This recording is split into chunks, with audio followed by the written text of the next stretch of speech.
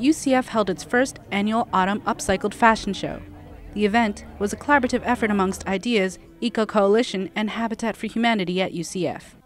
I'm just really excited for you guys to be here and see Fashion show host and director from I.D.E.A.S, Stephanie Valderrama, explains. I.D.E.A.S for UCF is a club that promotes sustainability on campus, and they do that through educating, engaging, and empowering students on environmental issues and what they can do within the community and on campus.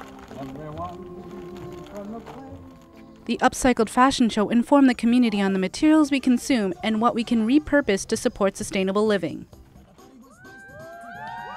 Love music, right? Made it out of paper mache, CDs, recycled felt, recycled foam, recycled hardware, even a bicycle helmet that was just lying around.